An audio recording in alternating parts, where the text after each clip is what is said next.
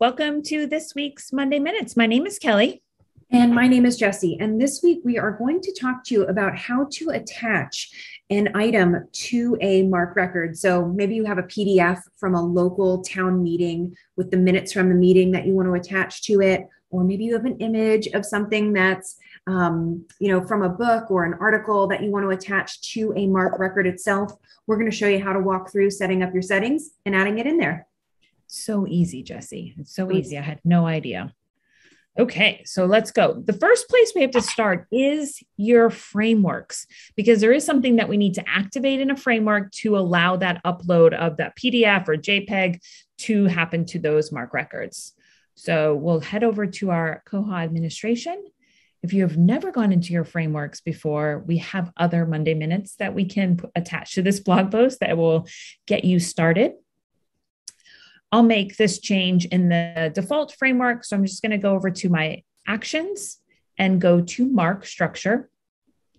We are going to upload the files to the 856.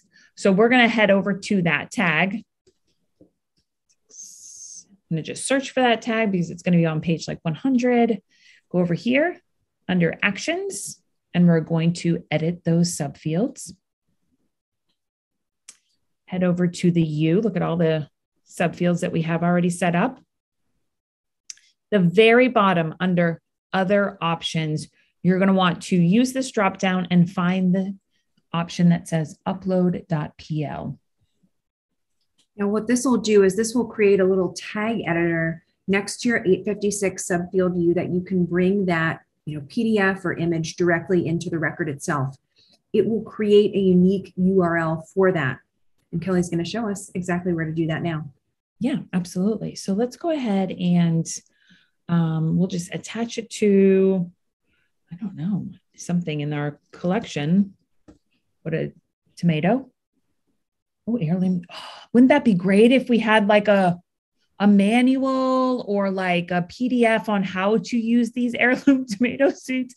We could imagine we were doing that. Or your seed library that you have available, or a community garden. Exactly. So if you had like community garden information, you wanted to connect or attach it to this so your patrons could see it on the OPAC, download the PDF or what you want to include. Here's our record. We're going to go to edit that record. And we are in the wrong framework. So we're going to go ahead and change that. Never changed the framework. There you go. There you have it. We're going to go over to the 856. And now here you can see we have a new option that says upload. That does not appear unless you have that upload set up in your framework. Then you just go ahead and grab that file off your computer. I'm using these board minutes, library board minutes.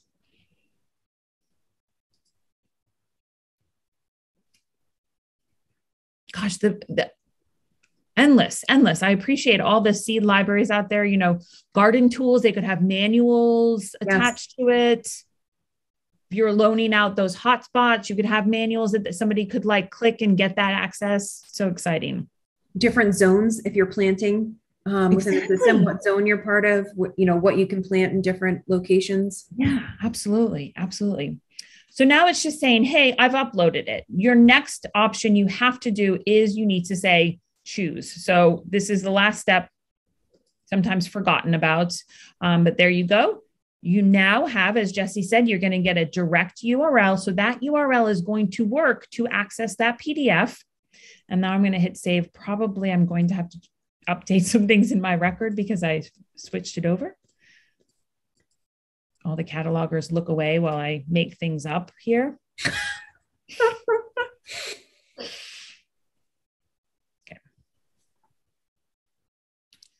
Okay. There we go. So now look at that. Now we have a new option here, online now, but let's look at it in the OPAC because that's where your patrons may use it more. Look at this. Beautiful. And there's our imaginary seed directions. But that's really a fantastic way. I mean, we just gave you like 500 options on how you can grab PDF, something to attach to a record for your users or for your staff. You can even use this internally. It doesn't necessarily have to go out to the OPAC. You can suppress this bib and still use this PDF attachment. Yeah, and this is great. Now, if you are thinking about all of the wild things you can do, and if you're doing this in a larger capacity, shoot us a ticket. Make sure that things are set up properly on your back end, that it can accommodate that.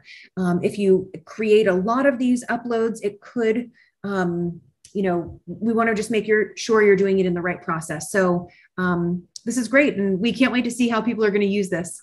I know, please let us know. This is exciting. So again, this is just an opportunity to, put more resources out there for your patrons or for your staff. So enjoy. Have a great week. Have a great week.